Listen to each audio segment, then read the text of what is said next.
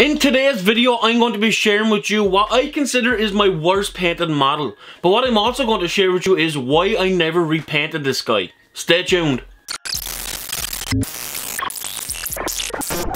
Hey everybody, Sponge Murphy here from SpongeHammer.com. How are you all getting on today? Right, so we all have a few select models in our collection that we usually like to keep hidden away, out of sight so no one can see. These are usually models from when we first started the hobby, when we first started painting our first few models. It could be from a time when you tried something new, something different, but it didn't quite work out as well. Or in my case, it could be a model that turned out so bad that you learned a very important lesson from it. Let me introduce to you what I consider is my worst painted model in my entire collection. This is supposed to be a Space Marine Sergeant model that I've nicknamed Tinius Pantius. And this isn't one of the first models I painted, but it's from around that time when I first started into the hobby. And straight away, you can clearly see what is wrong with this guy. He's bald. The poor guy started going bald after his 21st birthday. Oh wait, that was my 21st birthday. But seriously, this guy is absolutely destroyed with thick layers of paint that was recklessly slapped on by a younger Sponge Murphy. The paint is so thick you could probably start picking off chunks of it with your fingernails. And his head and his neck are so blobbed over, it almost like molds into his shoulders. This guy is completely destroyed. And it's hard to believe that there is an actual face behind all that thick paint all over his head. And there was some attempt to try and rescue this guy, as you can see with his power fist. It looks like there was a little bit of a shade in there. But by this point, it was just way too far. He was gone. He was done for. Now I know what you're thinking. But Sponge, just strip the paint off him. You've done it before, lots of times. And yeah, I could do that.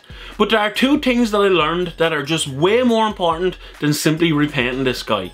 Those two things are patience and tinning your paints. When you start off painting, no one paints the perfect model on their first go. And if there was one piece of advice I would give to someone starting off right now, or even to myself back then, it would be to plan your paint scheme and to simply take your time. Have patience. Duncan Rhodes, who used to do the brilliant painting tutorials for Warhammer TV, would constantly say in all the videos, 2 thin coats. And he wasn't saying this just for the fun of it.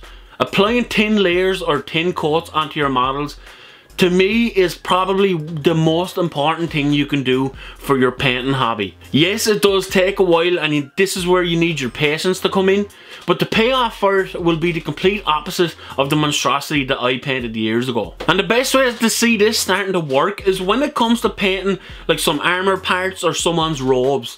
Everyone gets intimidated when they want to paint some robes or something like that, because you want it to be a nice, smooth and bright colour on it. You don't want it to be all like thick and crusty with paint. And for a lot of people, that's where the fear of painting a model can start to kick in.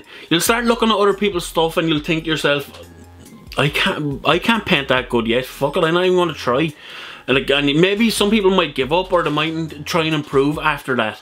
But the best thing to do with that is to simply don't compare your work to other people's work. Use them as an inspiration to try and get your fucking hobby juices going again, you know? Don't compare your stuff to them.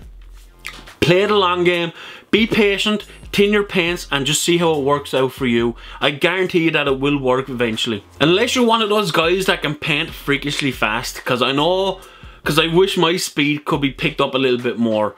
But when I take my time with a model, I've never stopped and looked at it and said, that looks like a rush job, it looks pretty bad. It's usually, God, that took a while, but it turned out better than I thought it was going to be. And that's why I've never repainted this guy. That's why I've never wanted to repaint this guy. He's a constant reminder to me to tin your paints, take your time, and if you start rushing things, this is what he's going to turn out like. He's going to look like this guy, absolutely destroyed. But if you're wanting to see how I got on with painting a Space Marine more recently, you can check on one of the videos here. But honestly, I've really enjoyed talking about this. I think it's something that I would like to do in the future. Like, sit down, have a little discussion, and maybe help some people out there. But hopefully you like this. And let me know what you think in the comment section below. Let me know, have you done a lot of rush jobs and have come out pretty bad? But then when you changed your style, you took your time, you applied a few more thin layers instead of blobbing it on.